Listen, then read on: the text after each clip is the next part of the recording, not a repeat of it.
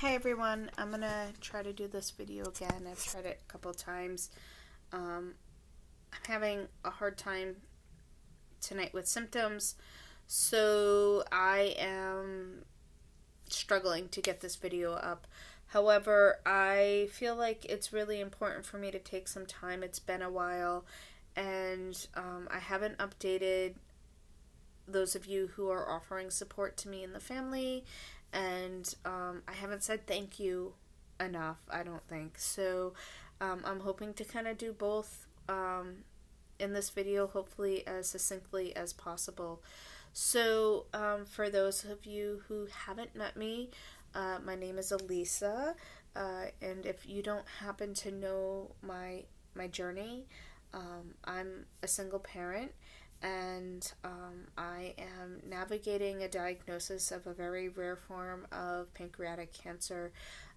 It has been determined that the cancer is inoperable, meaning that there are no surgical options available to me at this time. The pancreatic cancer has left me in a state of being what is called a brittle diabetic, meaning I rely on an insulin pump and pancreatic enzymes to basically act on behalf of a pancreas. I do not have a functioning pancreas at this time. So, I found myself here unexpectedly after years of being misdiagnosed, being told that it was depression and anxiety, or that I needed to exercise more. I was overweight.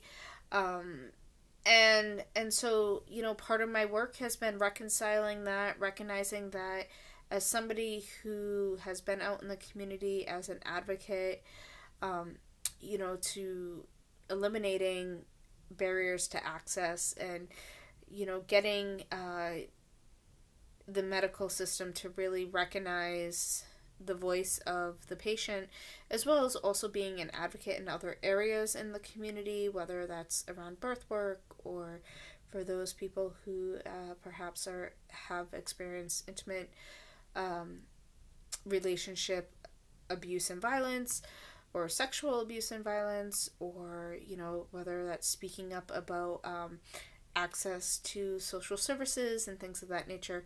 I've done all this life's work and found myself in a place of recognizing that I wasn't being heard, and that's been part of my cancer journey, as well as really reconcile what it means to be unheard, and then for you to be right, and what that means. Anyway, so thank you to those of you who have given in so many ways, from showing up and doing laundry or cleaning my toilet, to doing dishes, grocery shopping, making meals. Oh my goodness. Making meals has been such a huge help. I can't even express, what it means that, some of my hardest nights that I did not have to try to put a meal together, but yet the kids and I could sit down at the table and share that mealtime together without stress, was huge during my chemotherapy months, weeks. So, thank you all for giving. I thank you for your financial contributions. Those have allowed us to make really meaningful memories together as a family. We were able to go see the Penguins in December, and we went to Florida in January, and we talk about that trip almost every single day. We are planning a trip to Broadway once the pandemic clears and it's okay to travel, because that's on the bucket list of things that I promised that I would do this with my oldest, in this lifetime. We committed we would never ever go see that unless we went with each other. So I want to follow through on that commitment. I understand how important it is for her. I'm also planning another trip for the summer. Both of the kids asked, can we go to the beach? And, trying to find a way to do that the most economically sound way as possible, but also without taking away my energetic resources. So your contributions have helped us to have these memories, to have something to hope for, which that's so meaningful as a family, to have something that we can look forward to. It makes those really hard, dark days like worth it, because we can say we're gonna have this moment, we're gonna share that, and we share a trust with one another that my health will hold me through that long, and we don't know what the future holds. But even if we can just keep hope with us one more day, that's such an incredible gift. For those of you who want an update on my health, I will say that I have completed 5 rounds of chemotherapy. I was supposed to start my 6th last night, but my white blood cell count was low, and so with the pandemic and limited access to healthcare, my oncologist and we all decided that it would be best to defer it for at least 2 weeks, but possibly not do this last round because of what is going on.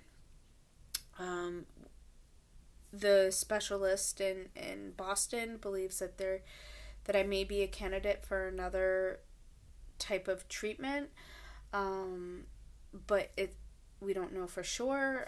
I think that she wanted to assess my response to the chemotherapy these last 3 cycles, and do some reassessment to see. That treatment, from my understanding, will require me to travel outside of the Berkshires. I don't believe that it is a treatment course that is offered locally.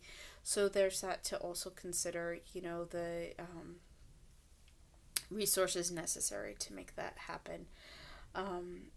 I have also made it a commitment to reach out to a specialist, and I'm in the works of that, in Denver, Colorado, who has a lot of experience as well with people who have a cancer like mine, and perhaps they might have more perspective and insight that they can share about how they might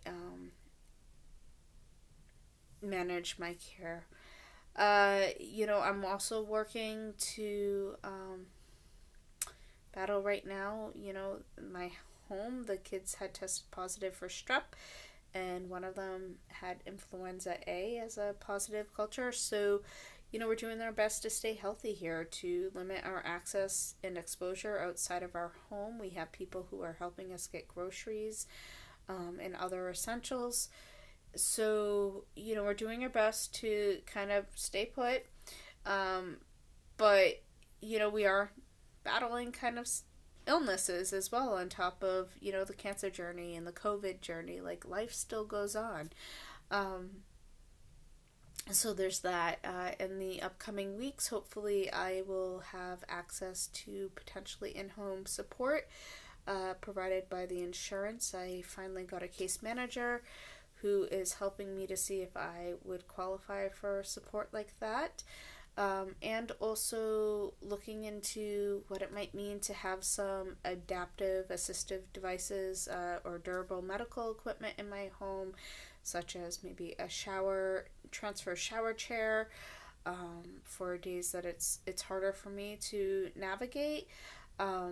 And then also considering getting a motorized wheelchair so that I can navigate the journey of going out into the community with my children once we're allowed to go back out into the community. That's going to probably also require getting perhaps a trailer to put on my car, or a storage unit for out front to store it in. I'm not really sure what that's going to look like, but it's the unknown. I feel thankful that at least I have the option for this. and then at the same time, I'm also just really trying to manage my mental health and make sure that I am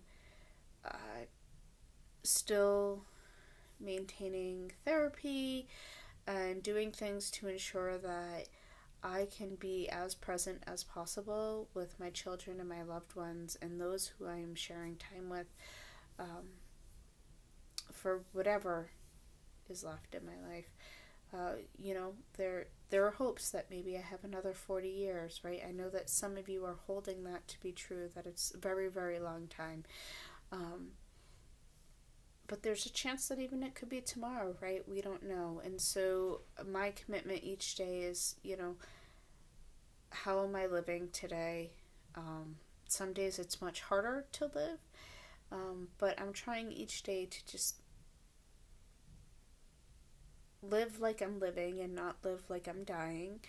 And, I think that the support and love of everyone has made that possible. And so I'm so thankful for that. I'm going to sign off now because we're over 11 minutes and I know it's a long video.